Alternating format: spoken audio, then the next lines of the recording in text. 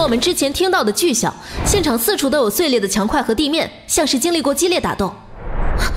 那是沙洲圣徒组织的那位首领，光明祭司。来看，这边还有一个，也是光明祭司的手下。对不起。你去休息一下吧，小林。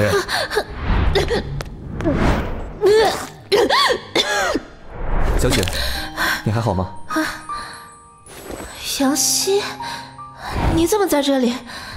你打电话的时候，我正好就在附近，看见英雄协会这么大阵仗，就知道是你来了。好讨厌，为什么你没看见我采访时神气的样子，却只看到这副狼狈模样？丢死人了！第一次采访就这样。没事的，你怎么样都好看。草率了，早知道快速清理一下战场就好了。小林啊，你好些了没啊？那啥，救援队从这里地下救出了被圣徒组织掳来的女孩，你要不要去采访一下？啊！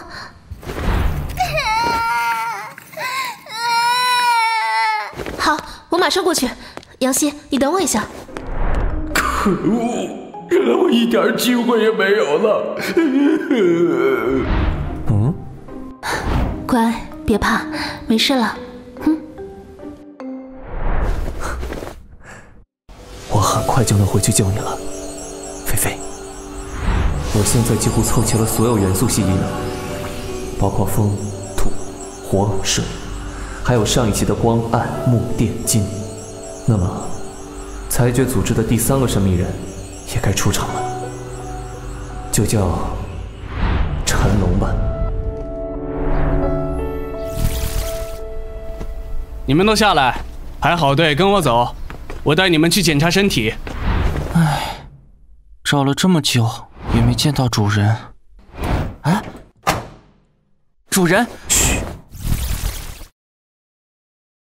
你妹妹。我知道的，她已经死了。我只想带她回家，不想把她放在那种地方。不，你该庆幸自己一直带着她。我能感觉到她还活着，只是十分虚弱。真的吗？圣光治愈。哥哥。一双。叶凡，你也恢复一下吧。等会儿你们悄悄离开这里，不要让人发现他短时间内痊愈的事。是，主人。称呼我为首领就行。这笔钱是组织给你们的，我对你的要求只有一个：考入燕京英雄大学的英雄系。啊，那可必须拥有强大的异能才行。这点你不用担心，这颗锻炼异能珠给你，利用它和之前我给你的螳螂双刃，足以进入燕京大学。C 级异能锻炼。放心吧，首领，我一定不会辜负你的期望。好好生活，不用主动找我，我会定期与你联系的。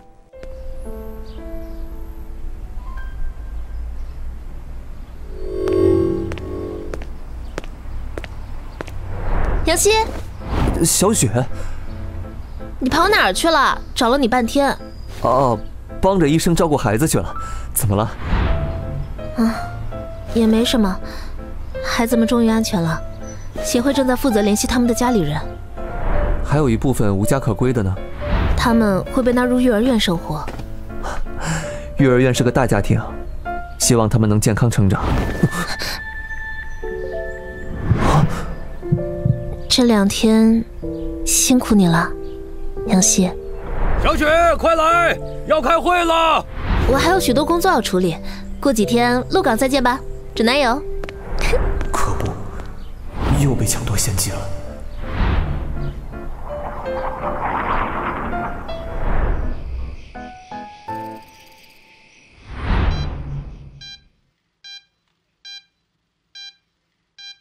菲菲，希望圣光治愈能对你奏效。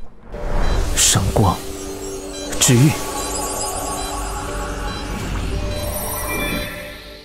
什么？菲菲醒不过来，治疗失败了，怎么会这样？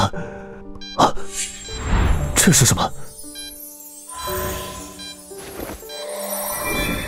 等等，这些蓝光正在快速分裂壮大自己，并蚕食他的精神力。看来仅凭光明之心解决不了蓝光，任由它发展下去，菲菲可能会再也醒不过来。想要真正解决菲菲身上的问题，我得亲自去见见那位分发蓝色药丸的礼貌男。